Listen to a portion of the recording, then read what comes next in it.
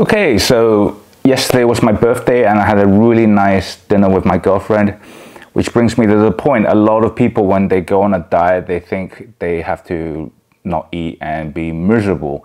That's what happens when you go on a low calorie diet. You have to lower the amount of calories you eat. I never had to do that because I was eating the carnivore diet or a very high meat-based keto diet. So I kept my calories up and I didn't really run a caloric deficit, but I still lost weight. And every 2 weeks or so, I did go and have some fun. This is me at an afternoon leaving party with my friends. This is at a birthday dinner. This is from when I went to Okinawa with my girlfriend. This is from an afternoon of eating I had when friends came over to Taipei from Hong Kong. And this is my birthday dinner. Just really nice food, and I drank as well. So it's a misunderstanding that you have to be really miserable when you're dieting. Not at all. The only thing is you cannot eat exactly what you want. Okay, you do have to make a change. So I changed from high carbohydrates to high meats with protein and fats. And you know why I did that? Because proteins and fats, contrary to the science, which I'm saying is wrong because it's funded by the processed food companies, proteins and fats are actually essential building blocks of the body, okay? Our bodies are made of proteins and fats. They're not made from carbohydrates, okay? Carbohydrates are just an energy source. We can also get energy from proteins and fats, but they go towards building our bodies. Carbohydrates, when you eat a lot of them, when you eat a lot of it, it just becomes stored as body fat. So there's no use for it. It doesn't go into building hormones. It doesn't go into building cells. Last night I ate this is the beef tongue and shank with an eggy white sauce, really tasty sauce. And I ate 4 pieces of French bread with that. And then I ate this is pork belly with bamboo shoot and risotto. And then my girlfriend also had some seafood risotto, which is really tasty. And she couldn't finish it, so I ate about 1/3 of her meal. And then I had an ice cream, and then beers, 2 beers, and then a cocktail. Okay, so just for dinner, I ate about 2,000 calories, okay? And then, guess what? 2 hours later, okay, that night, before we went to bed, I was already hungry. I was starving. So I went to 7-Eleven and bought Pringles, and I finished most of it. So this tub of Pringles has 564 calories in it, and I ate at least 500. I saved the last 64 calories, and I didn't eat it. You can hear 64 calories of Pringles left. I didn't finish it because I didn't want to feel bad about myself because I couldn't control myself. But I felt like I had to leave some, so I didn't finish the whole thing. But I couldn't control myself because they've designed this to be so tasty. As soon as you start, you want to eat the whole thing. Plus, why did I even feel hungry after I already had such a big meal? Because I ate so much carbohydrates during my meal. I ate all that risotto, all that bread, which I didn't take a photo of, and I drank beer. Again, and alcohol will make you want to eat more. So alcohol makes you want to eat more, but the carbohydrates also will make people want to eat more, because as soon as you eat a lot of carbohydrates, I mean, you can eat a little, but if you eat a lot of carbohydrates, then your blood sugar will shoot up. And then your insulin will have to go up as well in order to bring the blood sugar level back down to a safe level. And all that blood sugar, first of all, goes into your fat cells and makes you fat.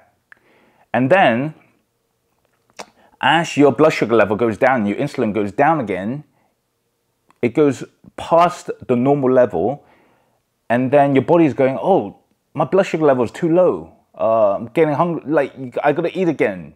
So your body starts sending you signals to go and eat more food. That's why I felt hungry again. 2 hours after a really nice meal, a big meal, I wanted to eat Pringles again.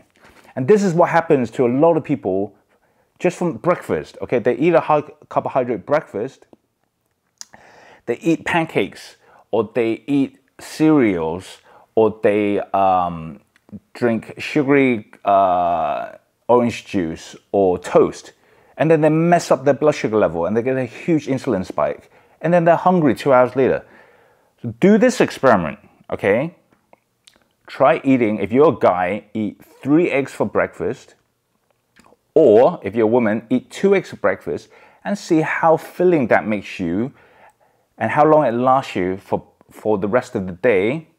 And then you weigh the same amount of cereal or toast and you eat that for breakfast and see how hungry you will feel just 2 hours later. Try it, and I'm gonna show you. Okay, so let's compare breakfast cereal to avocado and eggs. Now this avocado, which is already a very energy dense food for whole food, is 240 calories. And then this cereal I have here, the serving size on the packaging, which is almost always BS because people will eat more than that, is 45 grams. Let's see how much 45 grams of this cereal is. Oh my goodness, that's 35. Okay, 45 grams. It's tiny. Look at my fist. Compared to 45 grams, nobody is going to eat that other than maybe a small kid. Every adult is going to eat more than 45 grams, okay? And this 45 grams is rounded to, it's 159 calories. So let's say 160. So for this cereal to be the same as the avocado, then I need 67.5 grams of cereal.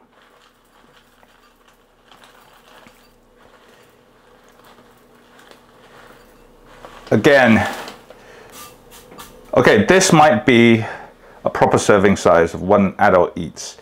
This is 240 calories worth of cereal. Let's add a bit more to make it around 270. This is 270 calories. And guess what this will be? It will be 2 eggs and half an avocado. Alright, so I have cooked 2 eggs. I cook breakfast for my girlfriend these days. What a lucky girl. This is the cereal. This is about just over 300 calories of healthy cereal. This is not even the unhealthy stuff. This is meant to be the healthy stuff, okay? And it has the same amount of calories as 2 eggs. All this avocado, that's half an avocado and a bunch of blueberries, okay? 300 calories of this, or 300, just over 300 calories of this. I haven't even put the milk in the cereal yet. And guess what? This is on the labeling, okay? I live in Taiwan, so it's in Chinese. But this cereal, which is meant to be healthy, okay, is branded as a healthy cereal, has almost 20 grams of sugar in it. And if I used to eat healthy cereals, like this brand. I mean, it's granola. It must be healthy, right? Looks so healthy. And it says natural ingredients. High in fiber. Oh, I mean, that fiber, we just need that fiber, right?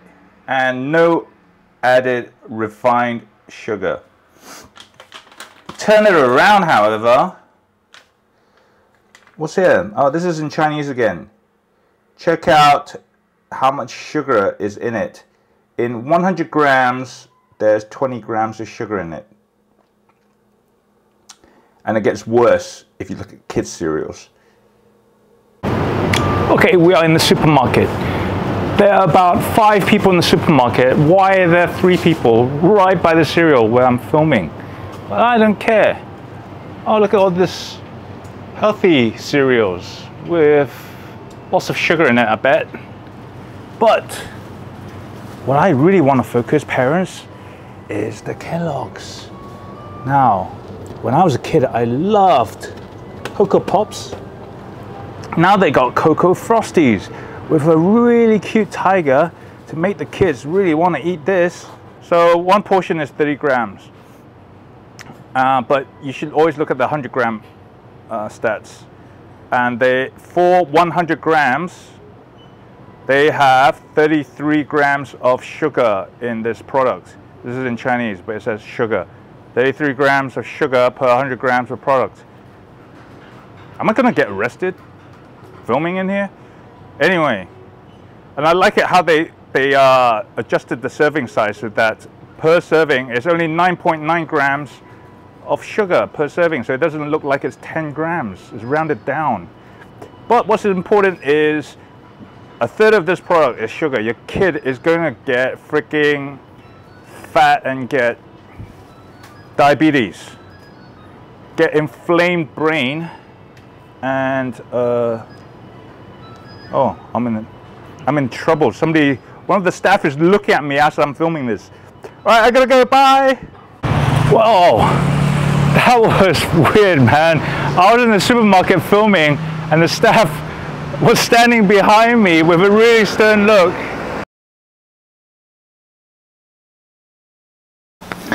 So, if I film this type of stuff in future, do I need to wear a mask? Because that shop employee was not impressed. I think I'm lucky that I was bigger than him, because he looked like he really wanted to throw me out of the supermarket. So I just want to say one thing. Before 1980, there was very little, let's just talk about diabetes, not even like cardiovascular disease, not strokes, not cancer and stuff like that. I mean, all these diseases have gone up together as the population has gotten more obese, as we eat more and more processed foods and fast foods and stuff. But before 1980, just diabetes.